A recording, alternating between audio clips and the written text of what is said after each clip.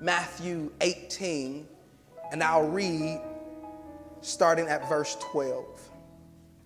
And it says, if a man has 100 sheep and one of them wanders away, what will he do?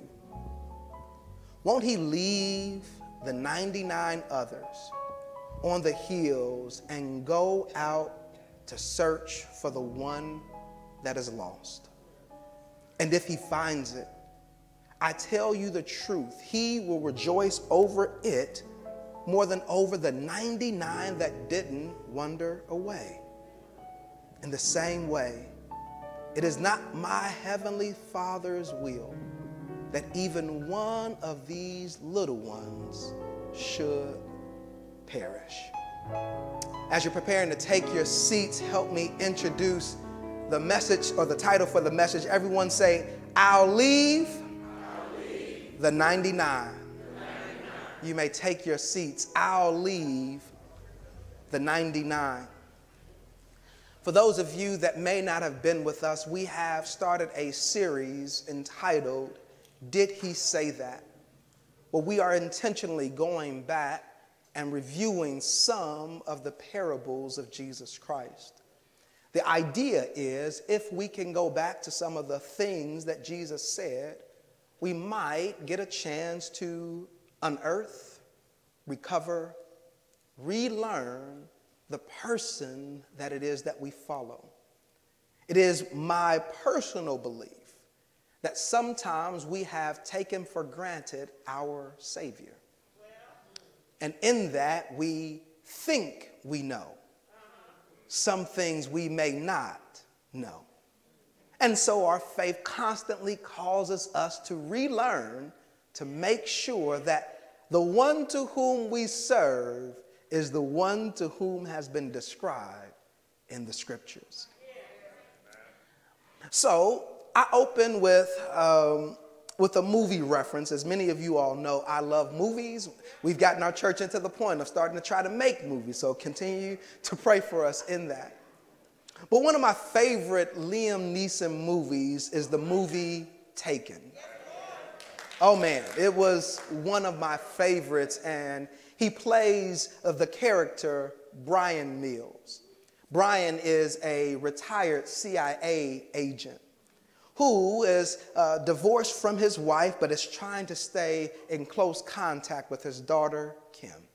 Now, while they're going through all of the challenges of what that means, he is retired just so he can be close to her.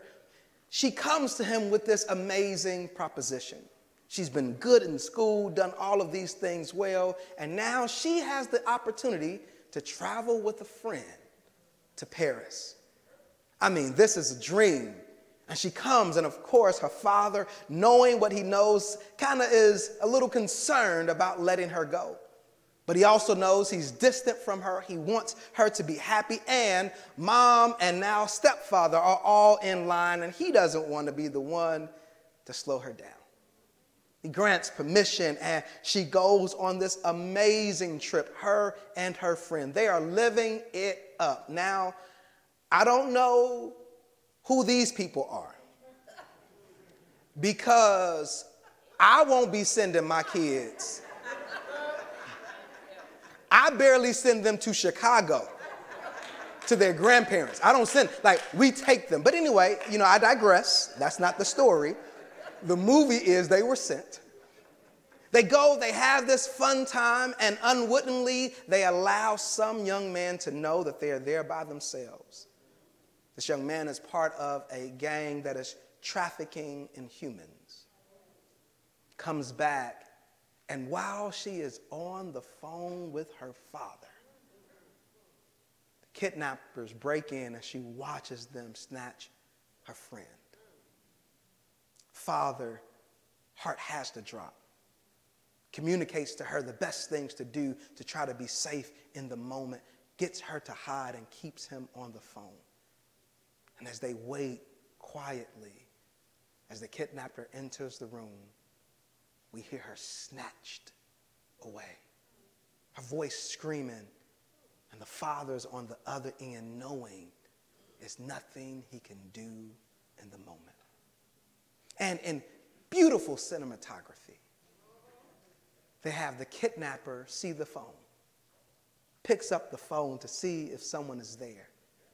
And they give what I think is the best speech in cinematic history. This is my vote.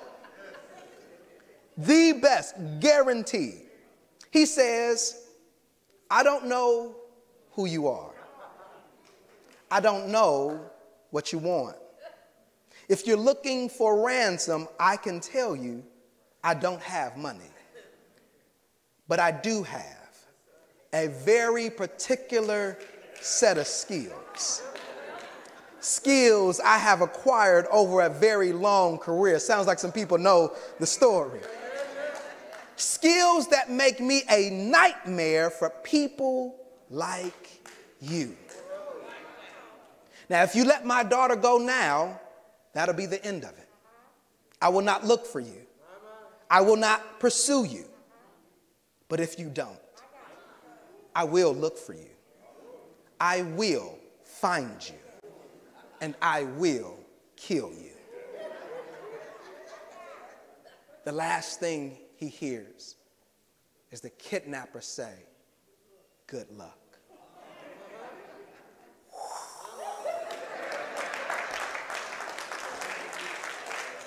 Whoa! Now, much as that statement and that speech grabs me, I have to be honest, the situation that causes it haunts me.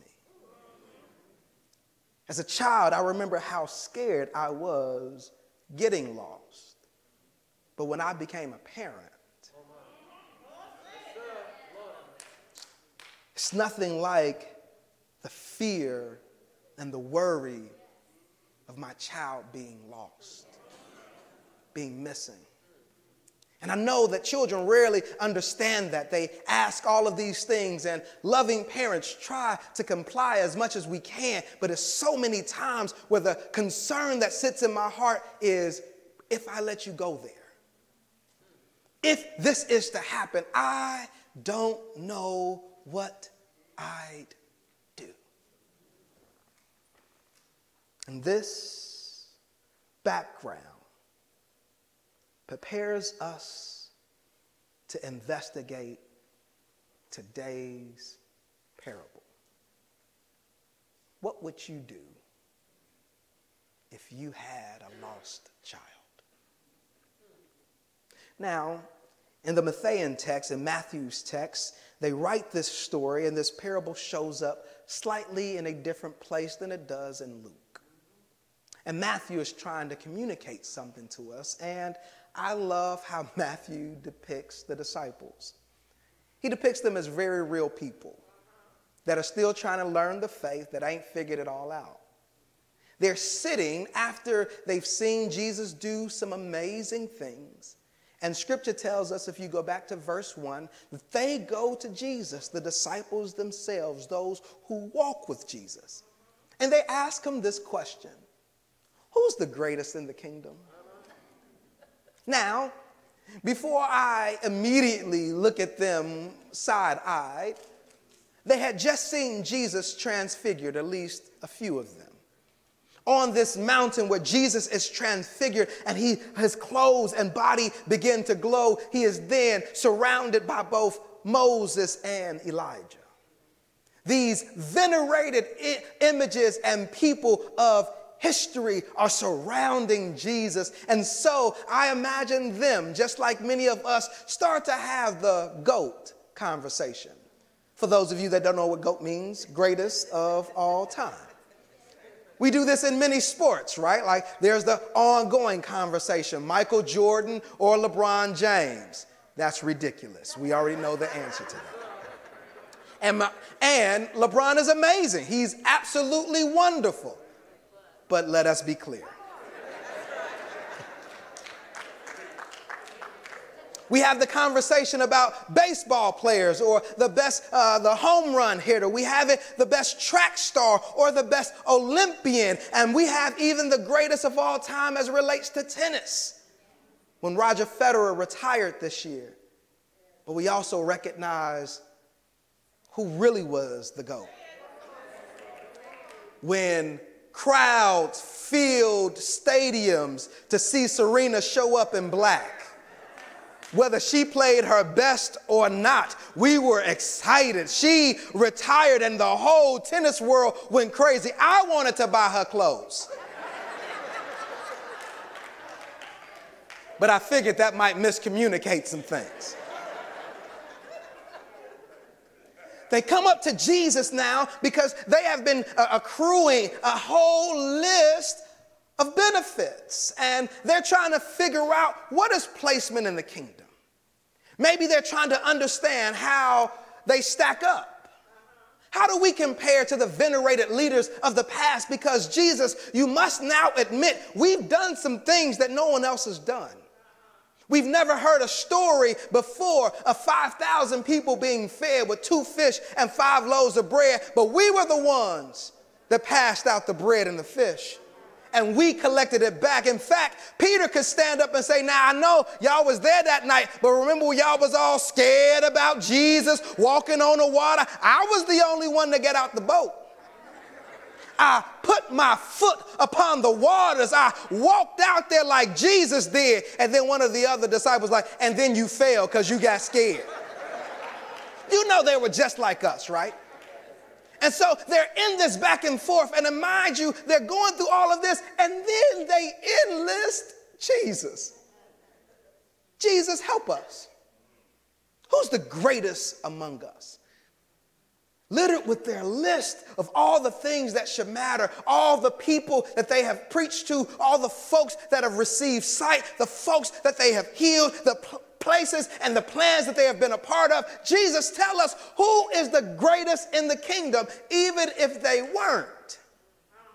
They were collecting stats to maybe enter into the conversation.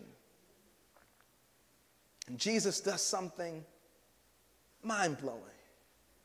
Scripture says he grabs one of the children and sets them into the midst of the disciples.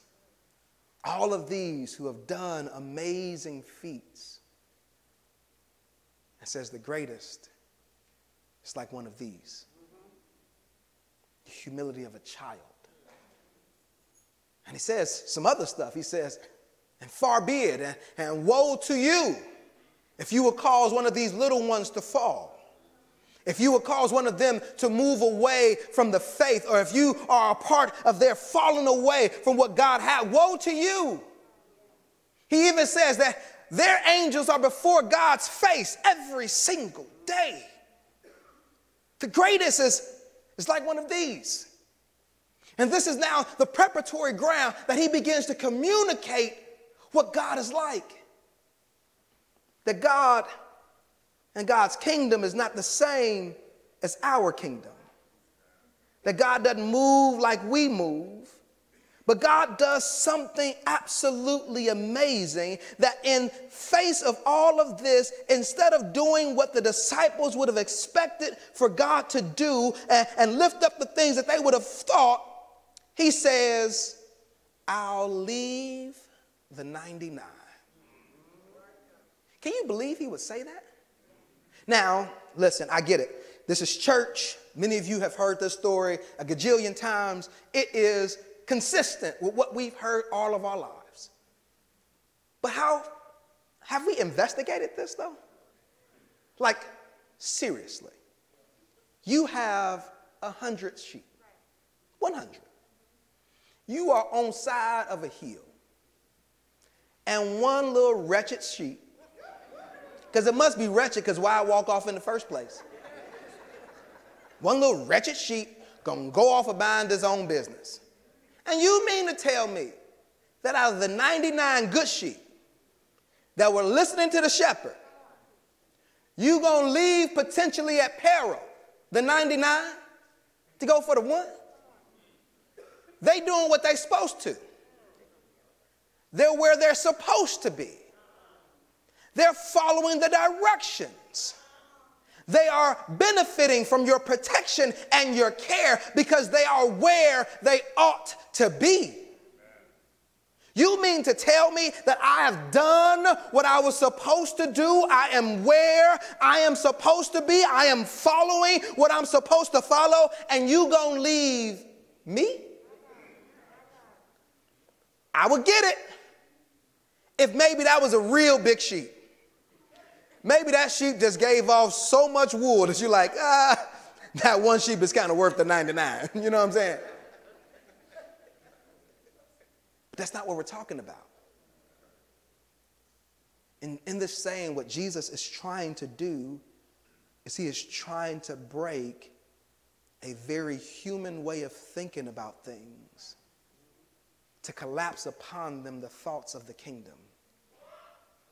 And in the same ways that it did not make sense to the disciples, it probably would have felt offensive to them. It probably feels that way to us. That when given a picture of the kingdom, God is not the one that stays with the good ones that come close, but God is willing to leave the 99, leave them on a hill. In Luke's testament, it doesn't say a hill, it says the wilderness, communicating even more potential peril that could befall them if the shepherd was to walk away. And this is how he measures up the kingdom. He says, I get that you've done what you're supposed to do. And I get that you're trying to use this as a way to jockey for position in the kingdom, but the kingdom of God ain't like that.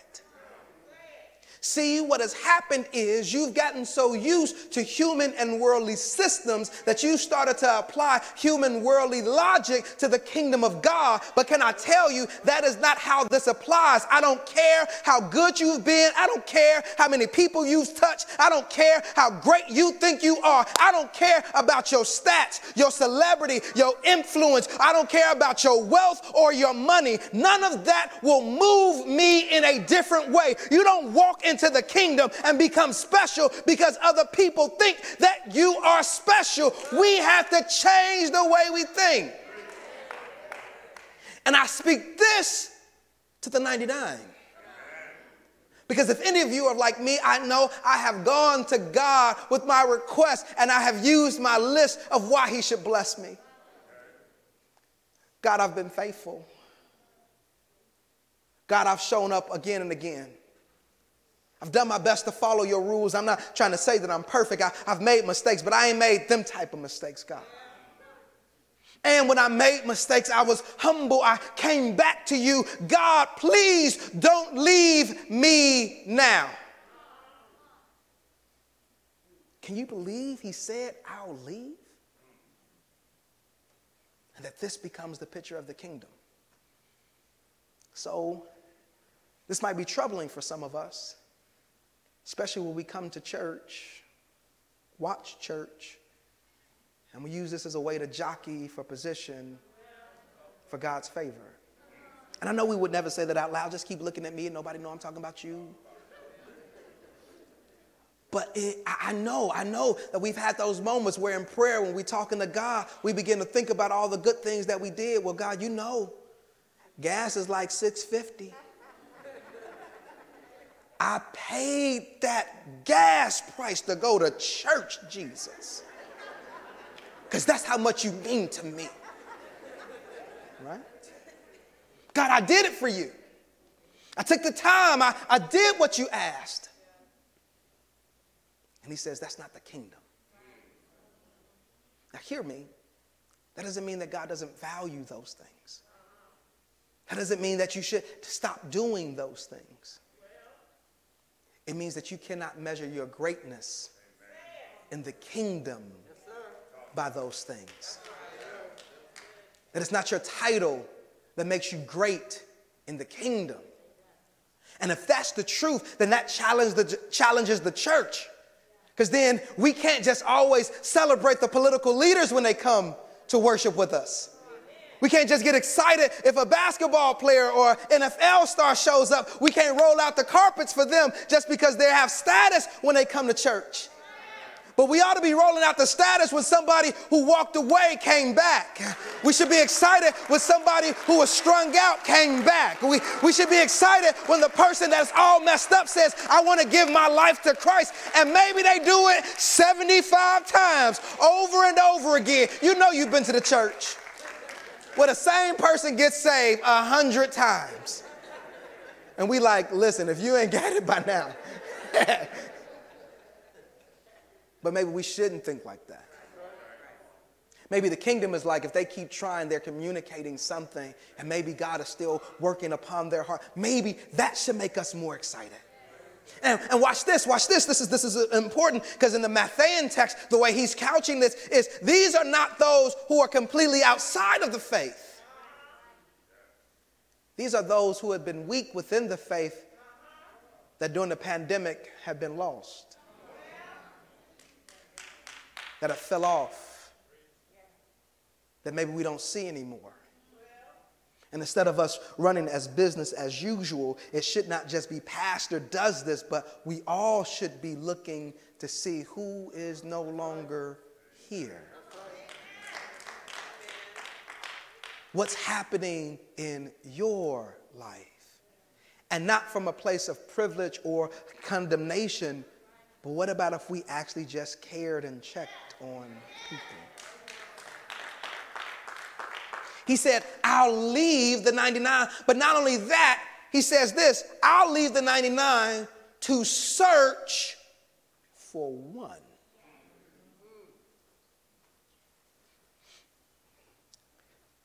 Nothing in the description of the one that is lost communicates that the one that is sought after is more valuable than any of the other 99. One could make the argument that the one that is lost is more feeble, more prone to stray, weaker even. And God says that the kingdom of God is more concerned about those who are weak than those who are strong. And this concern rises up because God knows the need. I've often heard, right, we hear the analogy, like if a house is on fire, nobody questions why everybody is talking about and trying to help that one house. That doesn't mean that other houses on the block may not have needs. It might be a plumbing issue in the house next door. Somebody might need to fix some electrical in the house around the corner. But the emergency that is dealing with the house that is on fire means that all energy and focus goes towards that house. And he says this is how the kingdom should look. Now in the Lucan text, right, Lucas says that this also applies to those who are outside of the fold. Jesus is being questioned for why he sits with tax collectors and sinners. Why would you even be around these people? And Jesus is like, because what you don't know is what I know, is that these are my Father's children. And in the same way that my Father cares about you, my Father cares about them. Therefore, we have to be around them. That them we can't separate from, because them are the ones that God is sending us toward. That this is why there always has to be an evangelistic focus, even within ministry, because it's not just about the 99. But often it is about the one. And this is said in a country and a culture where it is amazingly hard to evangelize. And listen, I recognize my privilege. My profession is church. Everything about my life is church. I'm easily able, in fact, expected to do things that revolve and regard the church.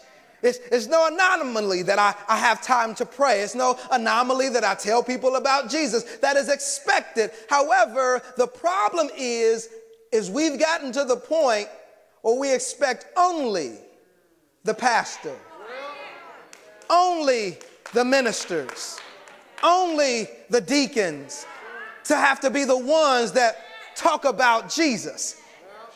And I get it. This might be your cross to bear, that when you go to work, there's an atheist, somebody that might be offended when you pray over your food. There's somebody there that might wear a cross upside down on their shirt, and they push against your faith. God is still calling you,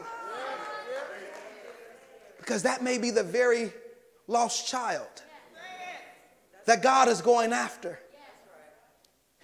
And this is amazing, right? Because they're talking to Jesus, and they don't know that Jesus is literally describing the mission God has him on. When Jesus comes to earth, he leaves all the beauty, opulence, and wealth of heaven. He walks away from the most influential, celebrated, status entity in all of the cosmos to come and be surrounded by individuals that pale in comparison. He had been in perfect harmony with God himself, and God and he and spirit moved in such harmony that it was nothing but utter beauty there. No darkness available, yet he is sent on mission to leave all of those entities in heaven, the angelic host left behind, to come and search for the one. Can you imagine? He had been around the greatest orator that had ever lived, one whose words were so powerful that when they were uttered, they literally became. His let there be could not be if it wasn't let there be. Soon as let there be left his lips, it automatically became, because creation was waiting for him to speak. And yet Jesus now is surrounded by people who do nothing but lie with their lips, and words mean absolutely nothing. He left the 99. He would come and he would leave the author of the cosmos, ones who have put such amazing order in place that things would work like clockwork, that people could study them, that we're still studying them to try to understand the science that God utilized to put things into their place and keep them there. And he would walk into a chaotic world with no order and recognize just how far they had fallen from their creator. He left the 99. He walked away from all of the beauty and joy that will be wrapped as it is in heaven, where there is nothing but being seen in fullness, fully understood and fully known, to come to a place where people will scandalize him, question his credentials, and wonder if he was who he was when he had the nerve to be there before there was a was. He was there at time zero. He was part of the creation team. He was part sent out, and there would be those to whom he had created that would question his very being. He left the 99. And what could cause a God to be willing to give up all of that? What could cause a God to be willing to walk away from all of that? It's the love that God would have for the lost sheep that's on the side of the hill that needs God's help. Can you see it? That God's love for us is so amazing that he would leave all of that to come for you. Come for messed up you, broken you, inconsistent you, non-truthful you, over and over asking for forgiveness you, knowing that you don't mean it because you've already planned to do it again you. But his love was so amazing that he came anyway. Would leave those that didn't need him immediately to come to the one that had an emergency situation, knowing that you didn't know how much peril you were in, but our God said, I'm willing to come and wrap you up because I don't know who you are. I don't know what you want, but I got a particular set of skills. I got a particular set of skills that can work for people like you.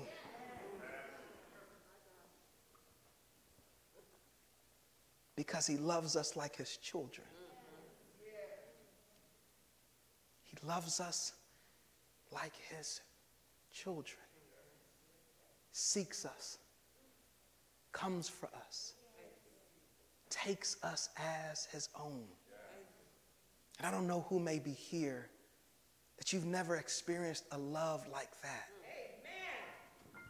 Not a love that requires you to be something other, but a love that grabs you as you are and allows his love to transform you after you have experienced. Do you know that God loves you like this? And he doesn't love you because you have some status or title. It's not your bank account, not your clothes, not your intelligence, not your beauty, not your height or abilities. Our God just loves you. And all of the scriptures are literally God's love letter to his children, hoping that you would see how much he cares. And he wraps himself into flesh to come to break any kidnapper such as sin off of your life, that you might have the freedom to be with him again. Do you know how much he loves you? There's a song by David Crowder, and it says, I'll try. He is jealous for me,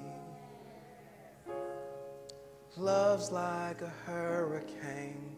I am a tree bending beneath the weight of his wind and mercy. All of a sudden, I am unaware of these afflictions eclipsed by glory, and I realize just how beautiful you are and how great your affections are for me. Oh, how he loves us so. Oh, how he loves us. How he loves us. And I know you know the refrain. You can sing it with us. He loves us. Oh, how he loves us. Oh, how he loves us. Oh, how he loves us. I'm going to have us sing it again. I want you to sing it like you mean it. Sing it like you know he's talking to you. Sing it like you're singing to an audience of one.